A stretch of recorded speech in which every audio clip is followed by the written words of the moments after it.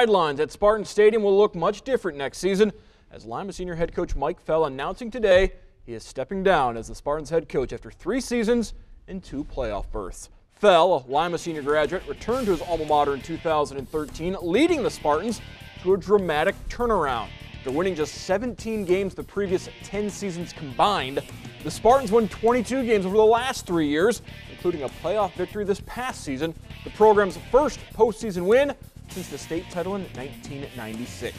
Fell, who's also coached at Columbus Grove, Salina, and Ada, and his wife plan to move out of state to Arizona to be close to their daughter, who works for Grand Canyon University. He's not ruling out coaching in the Phoenix area.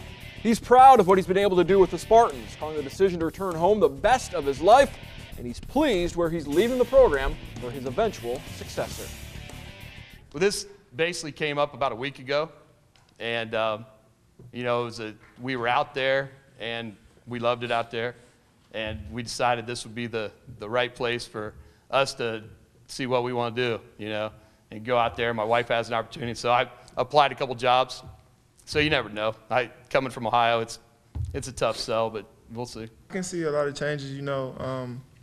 Us as players, you know, it was a better experience for us, you know. We were happier in school. We wanted to, you know, we had a reason to go to class. Now we had a reason to get better grades, do better things, you know, help out in the community. Because now, you know, it's not just our parents were worried about us. It was other people that outside of our parents, outside of, you know, our coaches, our teachers was worried about us. So, you know, it gave us a drive to just work harder, things like that. It made our attitude more positive. You know, we all had a positive attitude. We want no more negative coming out of us or anything like that.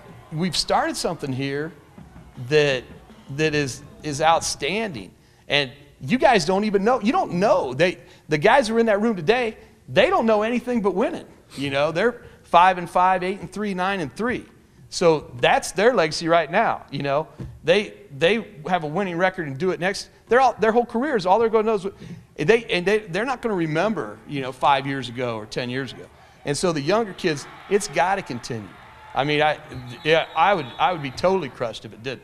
And that's why I think it's a perfect time for someone else to come in here, someone that knows what it takes that way and continue, because we got some good young talent, but we've got, like I said, we got things in place with great coaches that way, a great facility, you know, a top schedule, a top league, and so, you know, it better continue, that's for sure.